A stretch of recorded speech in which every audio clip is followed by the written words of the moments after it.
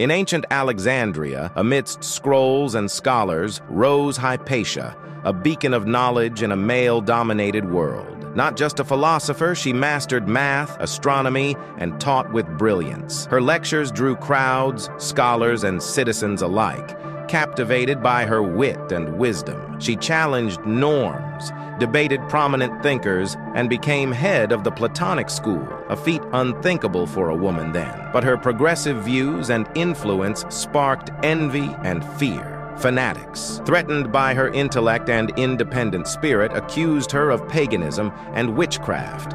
In a brutal attack, she was dragged from her chariot and murdered, a horrific symbol of silencing knowledge and progress. Though silenced, Hypatia's legacy endures. She is a symbol of intellectual courage, defying societal limitations and inspiring generations to fight for knowledge and equality.